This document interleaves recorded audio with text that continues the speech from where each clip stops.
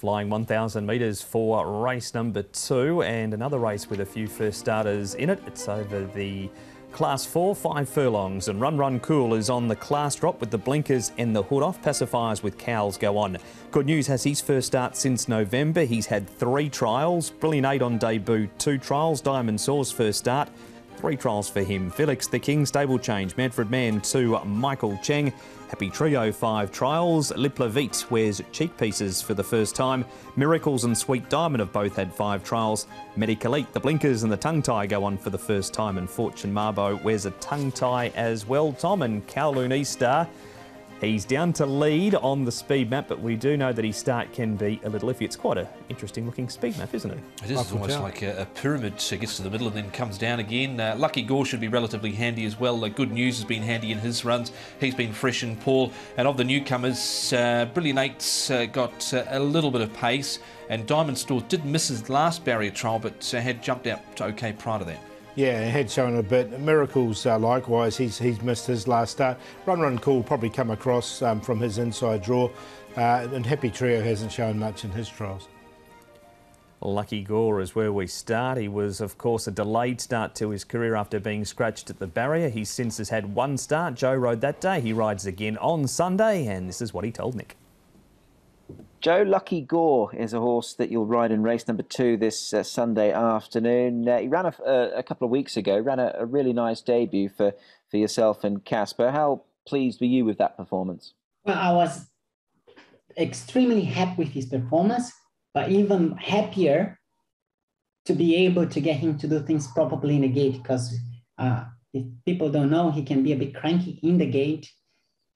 Casper has done an amazing job with him, spent a lot of time educating him into the gate, and being able to send him out to the race and start it off, run home well and be competitive, it's a bonus. So I think we're very happy with that.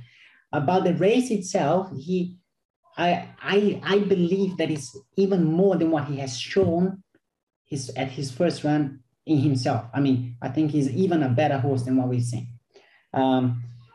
It is a very competitive race. Once again, he's going to be jumping from gate number 5, which will allow him to just be stepping forward and put himself up there. Should be a fast run race, and hopefully I have a horse to target, because he's also a kind of a horse that can get a bit green and look around. So those kind of horse would be better if you have something to target. But he's going to win his races very quickly, and could be this coming Sunday. Yeah, that's interesting you say that, obviously, because there has been plenty of sort of hype around him, if you will, and the day he was withdrawn, he was obviously very well fancied on that occasion. I'm just talking of the experience, obviously that's going to stand him in good stead, but just looking at the race on paper, Joe, you're racing against a lot of newcomers, so I guess with having that run, that certainly does put him perhaps 1 step ahead of some of the others in the field.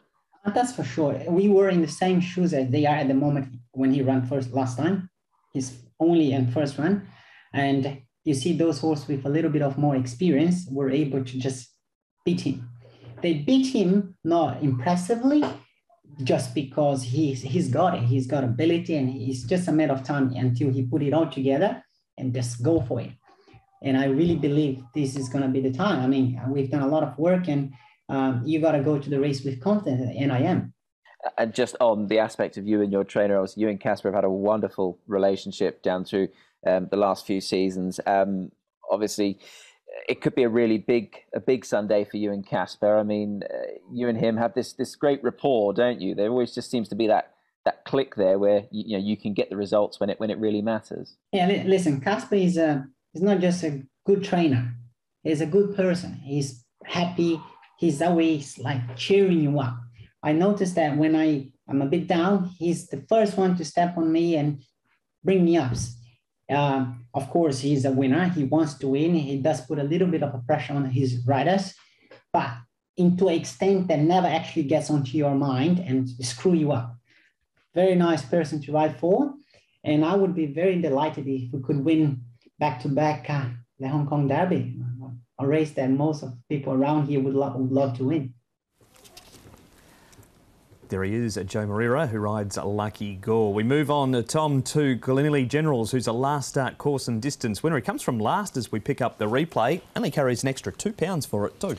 He's a bit of a tricky horse to catch. Of course, Flying Season, the horse he beat in this effort, has since come out and won. He was hard ridden, but really responded and drove through late ball, but doesn't normally put two together.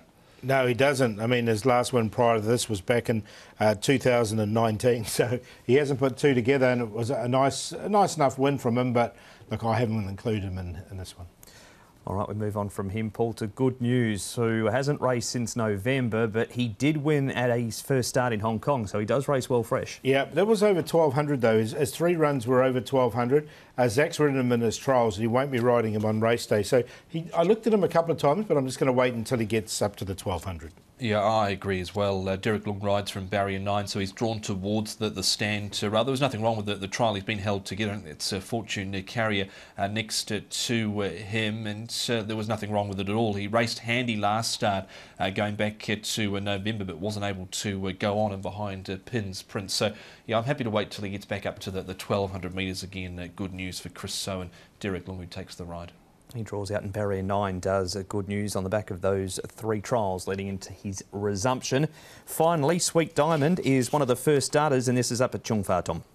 Yeah, it is. So now he was a $370,000 Magic Million yearling. He started his career in Australia with Bjorn Baker. He had a couple of trials, placed in a couple at Canterbury and Warwick Farm there in Sydney. I thought he stayed on okay, Paul, so I'm going to throw him in as a chance here, the son of Zoostar. Yeah, I threw him in on mine online as well. I think he's the best of the first starters. 11.92, those 5 trials, and it was a nice enough trial. So yeah, he goes in for me. That is Sweet Diamond, Ricky Yu, Matthew Poon, the combination with him. But it's Lucky Gore for you, Paul. Yeah, so Lucky Gore, I think he's dropped a bit of weight since that debut run. He's going to strip a lot fitter, and he would have learnt a lot from that. So he's on top. Run Cool, a lot of gear changes with blinkers, and the hood comes off him. He's got the inside draw, barrier number 1, but I think he can get across. Kowloon Eastar's got early pace, and then Sweet Diamond are the first starters.